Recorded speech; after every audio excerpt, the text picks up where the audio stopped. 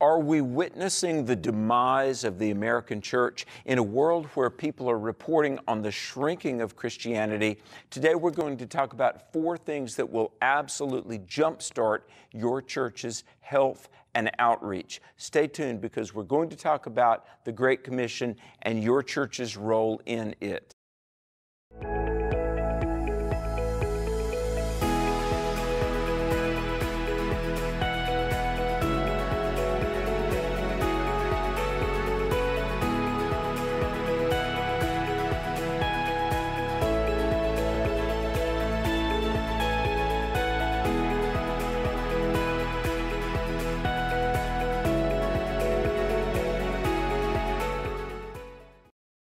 You know, the church in every generation is called to proclaim to the world how people can personally know the Lord Jesus Christ. Hi, Alex McFarland. So honored that you're watching the program today. And we're going to talk about the Great Commission, missions, evangelism. And at this point, even some believers sometimes say, oh no, I don't want to have to talk to people about faith and open up these volatile issues, God and culture and sin and things like that. But you know, really, the fact that we've got a message and we've been called to go to all the world and tell people something that can change their life for all of eternity, I mean, this is really a privilege and a great thing, not a burden. Now, I'm going to give you four realities that we'll unpack. And if you as a Christian would personally take it to heart, or if your church would work on this and really think about these things, it will absolutely transform your Christian walk and, frankly, your own personal outlook. And here are these points, and then I want to read a scripture. But the points are this: accept the mandate, understand the message, develop your method, and seize the moment. See, I think that news organizations like Fox News are reporting about the dramatic shrink of Christianity in America because we have maybe not accepted the mandate, or we did once accept it, but now we've disobeyed. That we are to talk about Jesus Christ. We need to understand the message, and that's what all of our publishing and broadcasting and events have been helping tens of thousands of people do, understand this message. Then we develop our own personal strategies and methods, and then we seize the moment. More about that in a little while, but let me share a couple of scriptures from the Word of God about evangelism. And I'll share one that you might not expect. It's from the Old Testament. In Psalm 87, very famously, speaking of God and the New Jerusalem, it says, "Glorious things of thee are spoken, Zion, city of our God." There's a hymn of that name. But it goes on, it's talking about God and His dwelling, and it says that in the city of God, Rahab and the Gentiles will be remembered. The idea that Rahab the harlot and Gentile non-Jewish nations could know the true and living God, that was revelatory back then. But it goes on and it says, one day people will say, this one and that one was born in her, the city of God, when God records the names of His people. When God records the names of His people, will your name be one of those names? You know, it's going to be amazing that forever there'll be fellowship in heaven among those who put their faith in the Lord Jesus Christ. Now, what's amazing is not only can we personally know Christ, but we're called to go into all the world and help others know Christ as well. Well, when we come back, we'll talk more about this with an expert on this subject and much more. Don't go away. Every daughter knows that her father is the most important man in her life. He is her first love. But her father doesn't know it because dads are maligned and marginalized today. Well, I have an answer for dads, my Strong Fathers, Strong Daughters Masterclass. It's a series of online videos I created to show fathers exactly what they can do to have better, closer relationships with their daughters. And men have told me that it's transformational in the relationships with their daughters. So no matter what your daughter's age, if you're a dad who needs encouragement and help, check out my Strong Fathers, Strong Daughters Masterclass. You can only find it on meekerparenting.com.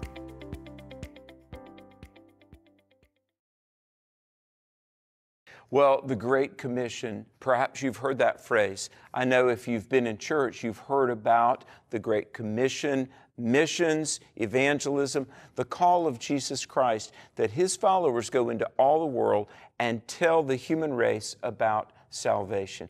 Well, I'm so glad that we're back, and we've got a friend that we haven't visited with in a long time, but a very valued colleague. His name is Don Shenk. He's with a great ministry called The Tide, and for nearly 8 decades, they've exemplified what the Bible tells the church to do, to go into all the world and make disciples of all nations. And we're going to talk about not only what The Tide does, but really the state of missions in the 21st century. Don Shenk, welcome back to the program. Thank you, Alex. It's great to be with you today and to share a little bit from our heart what the Tide Ministry is doing, and to work with you to perhaps challenge people to really engage even deeper in the Great Commission.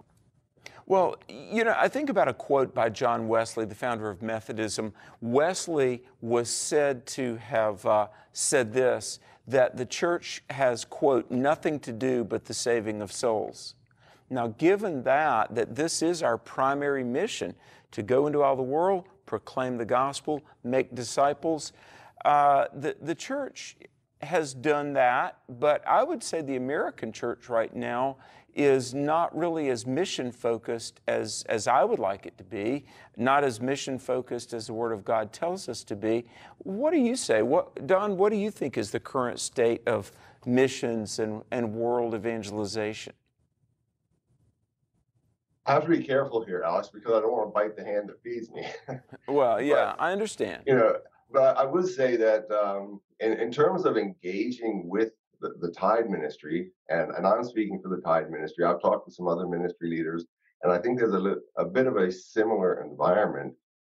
Many of our congregations in North America, as they grow larger, seem to become more internally focused.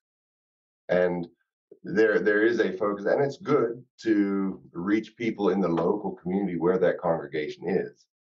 But Jesus, as you mentioned, especially in Acts 1:8, where his last words were not just in Judea or Jerusalem, Judea, but to the ends of the earth. And I think that part kind of becomes a side program for many churches. I've often said I'd love to get invitations into churches where there's like the size maybe be 250 people or less, because those are the congregations where I find they're still very focused on reaching even to the ends of the earth. Mm-hmm. And I know mega churches are getting involved, but they tend to want to create their own missions program, and every mission program is good. If there's Sure. something, an initiative that's going to reach the rest of the world, I'm all for it. But, and I don't want to brag, but there are ministries like the Tide. We know what we're doing overseas. We Right. have tried and trusted methods and strategies that get media in, put boots on the ground, to follow up with listeners and plant churches, to make disciples and have existing house churches and groups that are fellowshipping together and growing and reaching their own communities.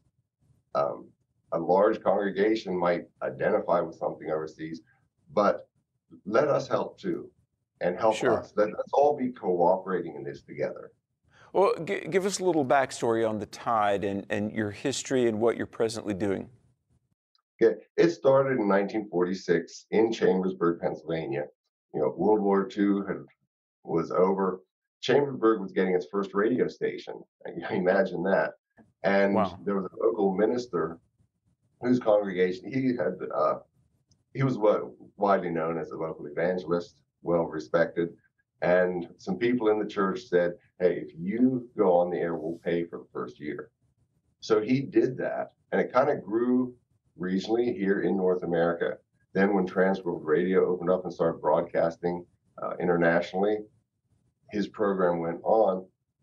And they found that when they started to do it in the indigenous language, initially it was the translation. We don't translate anymore. But people responded more readily when they heard the gospel in their own language. Right, yeah. And so we have transitioned into, we no longer do that half hour, old gospel tied hour radio program. We work with indigenous groups. We're helping them to produce and utilize their own broadcast media outreach. So we train them in how to produce the program, not just how to present the gospel on air, primarily through radio, but through some video. But then we also help them set up the discipleship structures so that they can follow up with listeners. So the media is the first volley out there. And then boots on the ground go in to connect with listeners, to make disciples, to provide literature for those who can read, so that it becomes a holistic kind of a program where the gospel is not just being put out on the air, but we're helping people to embrace it and to experience the new life in Christ that we know God intended for people. Don, how many countries are you in now? Currently, as far as active ministry partnerships, I had said 13 at one point. We're actually down to 12 because Nigeria is now becoming a self-sustaining ministry. So we're not really actively partnering with them as much.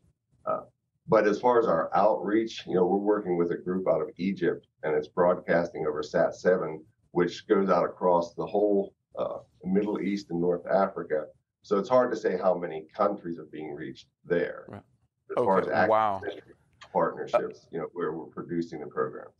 So would you say the majority of your broadcasts are in the non-English speaking world?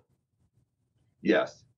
Yeah, they're basically, we still do some in Southern Africa. And there it's interesting because our focus in the one studio is to produce Ndebele language broadcasting, some Shona language, but they're actually going back to also producing some English programming because North America exports a lot of media, and it's not all Christian media. And young people, they may have been born into an Ndebele household, but they grow up in the city, and they grow up consuming media in English, and they're comfortable with English. Are you in? Forgive me. Are you in Europe or Great Britain? The only place we're in which would be considered part of Europe would be Albania and Kosovo. That's kind of more Mediterranean, but not really Europe. Yeah. Well, you and I both leading parachurch missions ministries, we're dependent on the prayers and support of Christians. And if the tide is like Truth for a New Generation and Alex McFarland Ministries, the vast majority of that comes from North America and the USA. And we're grateful, obviously. But that being said, what is your take on the state of the church in the USA right now? Reason I asked, Don, is because there was an article that came out on Fox News just about 3 or 4 days ago. Lauren Green researched it, and she has sat right here and been on our show a couple of times. But what they reported on was, quote, the rapidly declining state of Christianity in America. What is your read on the spiritual state of our nation right now, Don?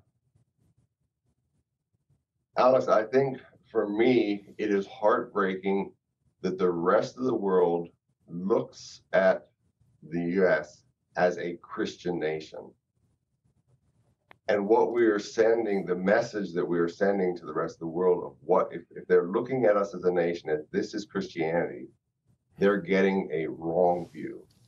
They're not getting the truth. And I think the secular worldview has seriously invaded and impacted so much of the church in North America. And I think the gospel has been watered down. Truth has been compromised. Yeah. I think a consequence of that is that even people here in North America find inconsistency and a lack of solid truth in the Christian faith. And so I think that the church here is losing ground.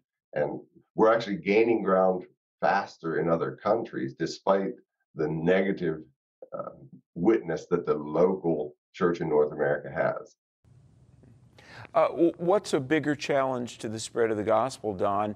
External pressure from a lost world, or a church that is not really in step with what the Word of God tells us to be? I think there's an incredible hunger, and it's tempting to say there's an incredible hunger in other countries, but the hunger exists here in the U.S. People want truth, and they want something, a solid foundation. And I think the greatest hindrance to the spread of the gospel is if we don't give them the pure bread of life to eat. Mm-hmm. Meaning a clear proclamation of the gospel that Jesus A clear died. proclamation of the gospel and standards of God's truth that we have to accept and live by, regardless of what society says we should accept or what society tries to input onto us. We cannot mold. We can contextualize. This is what we do as a ministry.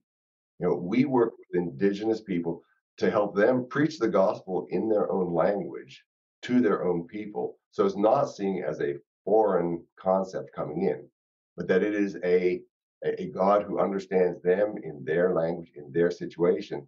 But we're very careful to make sure that syncretization does not take place in that process, that cultural elements that are not part of truth get blended in with Christianity.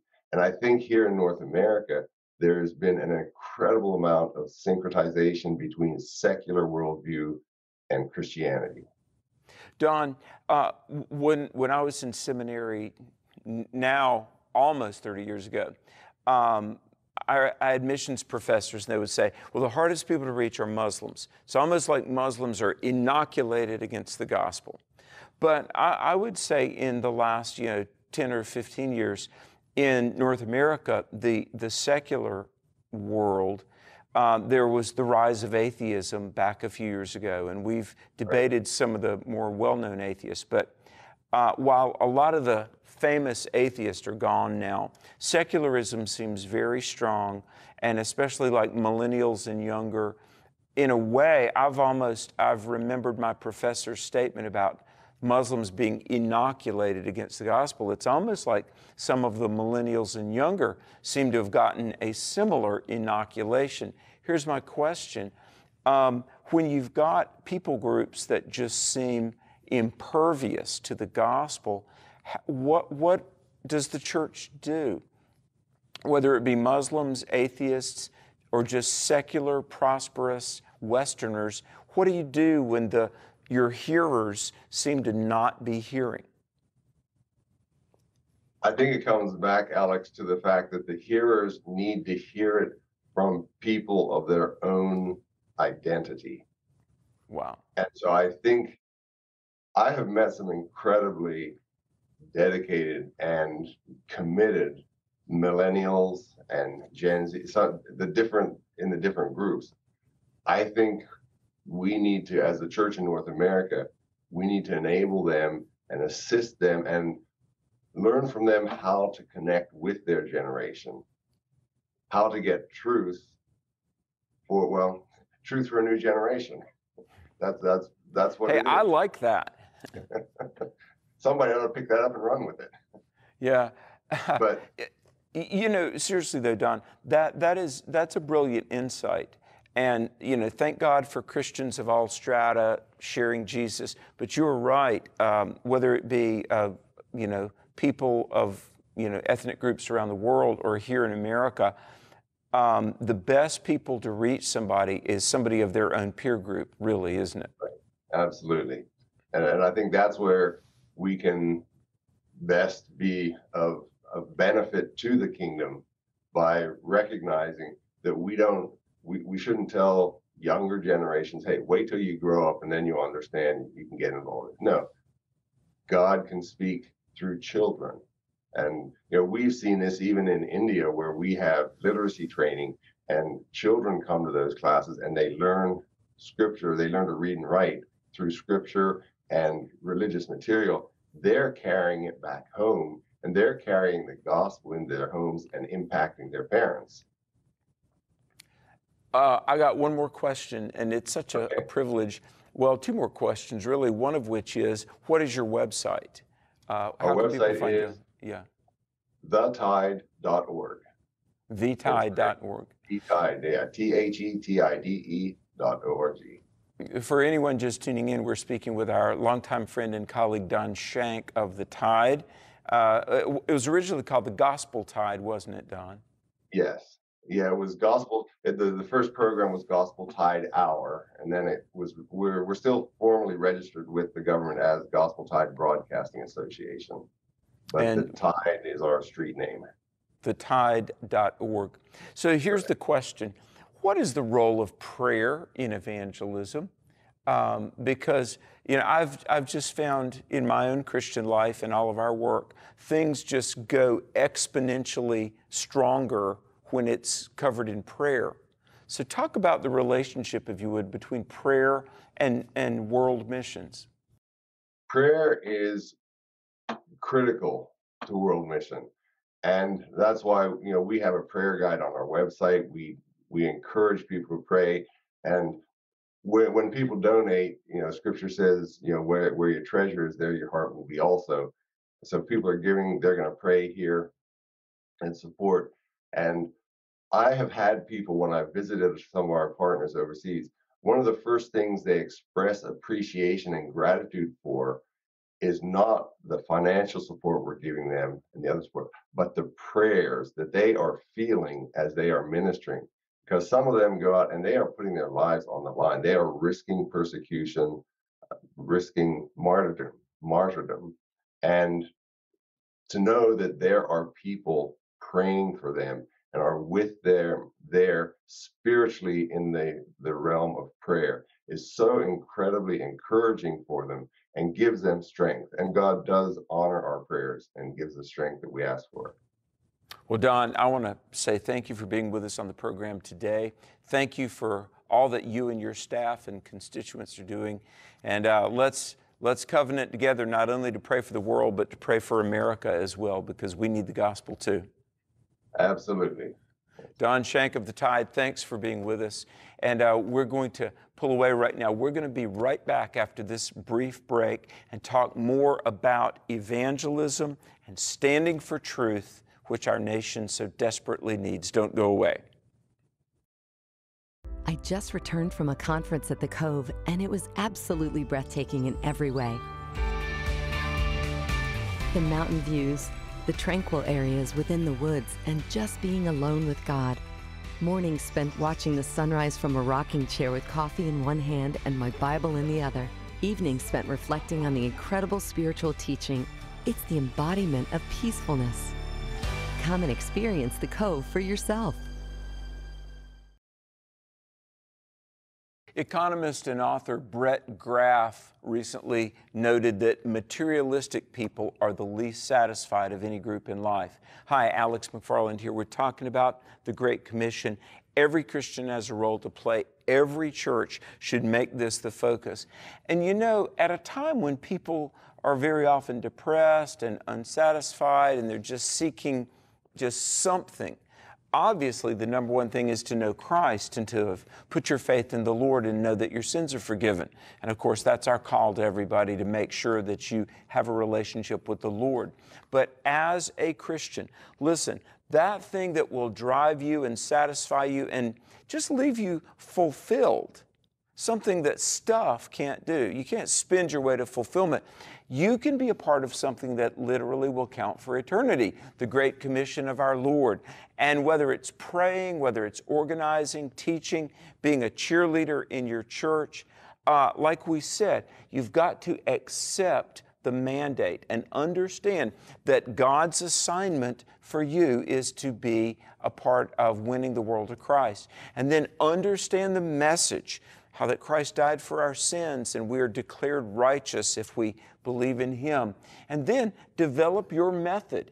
And this is so exciting because you personally, God can shape you or your church to do innovative things, creative things, and then finally seize the moment. Whether it's talking to your neighbor across the backyard fence or just, going for it and saying to that person hey, can I tell you what it really means to have a relationship with God?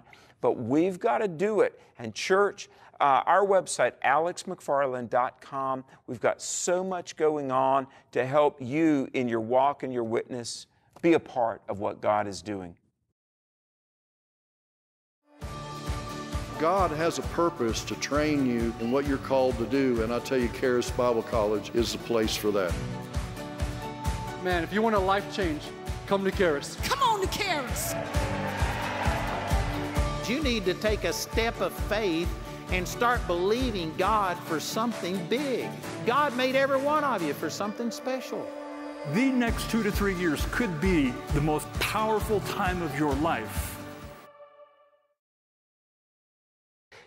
People have questions. The good news is the Bible has answers. And even for objections and really pushback on the claims of Christianity, we can explain and even defend the faith. Hi, Alex McFarland here. I do want to recommend my book, The 10 Most Common Objections to Christianity and How to Effectively Answer Them. This book has a 12-week small group study guide in the back. A lot of people have used this for, Sunday school and discipleship. And so if you go online, you'll find my books, but especially in terms of evangelism and reaching people with questions and objections, the 10 Most Common Objections book, we believe will help you.